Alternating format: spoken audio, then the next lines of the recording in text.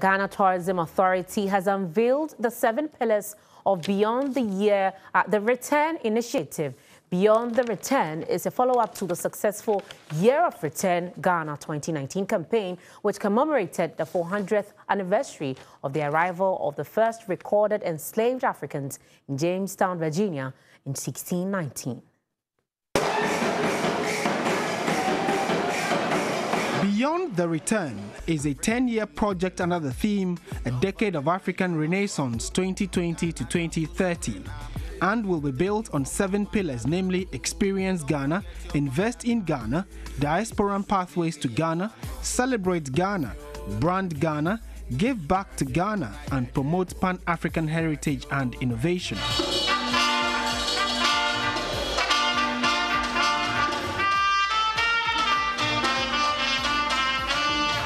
It will provide a platform for engagements among the people of African descent wherever they may be residing.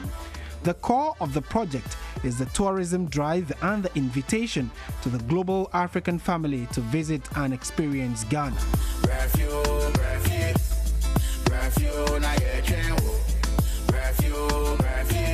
Minister of Tourism, Arts and Culture, Honorable Barbara Otinjesi, noted that the initiative is built on the gains made from the highly successful Year of Return 2019 campaign and is an opportunity for cross-fertilization of ideas, policy directions and implementation of strategies to make Ghana more attractive as the destination for tourism, trade and investment on the African continent.